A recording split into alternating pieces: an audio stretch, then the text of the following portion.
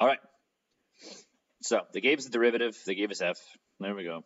They say if k is 3, they give us f of x. Write an equation for the tangent line at the point 4.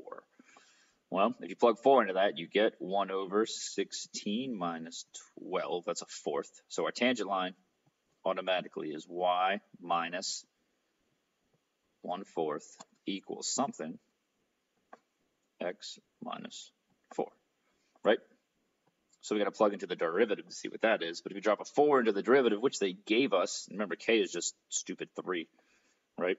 So you get 3 minus 8 over, I'm just plugging into the derivative right here. Yeah, because x is 4, so 16 minus 3x, which is 3 times 4, which is 12 squared. So you get negative 5 over 4 squared, which is 16. So there's our tangent line. If they ask you to use it to approximate, which they probably won't because they're going to make you do that with a series, I imagine. But you just plug into x and then solve for y. Okay, let k equal 4. Determine if there's a relative min or max at 2. We can do this a couple different ways, but again, we already have the derivative. So we're going to find f prime at 2, which would be, what's k4? So 4 minus 4, which is going to be 0, over 4 minus, not 4 minus, we're plugging in, oh yeah, 4, that's right. 4 minus, k is 4, that's 2, so what's it, 8 squared, but that's 0. So f prime of 2 is 0. And then all you got to do is check, you can check the second derivative, or you can check both sides of the derivative at 2, if you want to do that. So, which is kind of, so I'm going to write the derivative out. It is, what is k4? So it's 4 minus 2x over x squared minus 4x squared. There we go. So if you plug 0 into that, oh, you get undefined, so you can't even plug 0 into that. If you plug 1 into that, you get, 2 over a positive number, so you get a positive. And if you plug 3 into that, you get a negative over a positive. So 2 is a relative max, and it says justify, so we're going to say that. There is a relative max, x equals 2, since f prime of x changes. So we saw a bunch of these changes from positive to negative.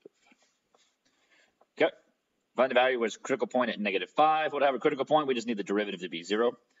And if k is, well, we don't know k, so this is part C, but if x is -5, you're going to get k plus 10 over -5 squared is 25 plus 5k squared. Why does this seem too easy? Find the value of k for which f has a critical point. We just need the derivative to be 0. You plug negative, isn't it just -10?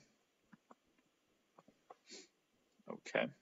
It could also be -5 because that makes the derivative undefined, but that would also make the function undefined. Yeah.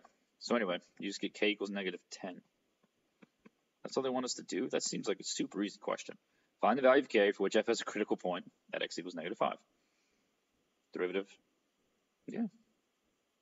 Okay. Find the partial fraction decomposition and find the integral. Okay. Let me just steal that. Don't these all seem so easy now that we've gone through all the BC curriculum? You guys are probably just like, oh, this is so boring because it's so easy. Give me a challenge, calculus. So we know that it's going to be something over x plus something over x minus 6 because that's how this factors, right? So you get a times x minus 6 plus b times x has got to be 1. If you plug in 6, you get 6b equals 1, which means b equals a sixth. And if you plug in -6 or positive, no, if you plug in 0, you get -6a equals 1. So a, what just happened there? A is -1/6. Cool. So I'm just going to put the 1/6 out front. But first, let's drop them in here, right? So -1/6, 1/6. That's what f of x equals. What's this s first? Boom. So the integral, this is the second part. I'm going to put the 1/6 out front of -1 over x plus 1 over x minus 6 dx. And And that becomes 1/6 the natural log.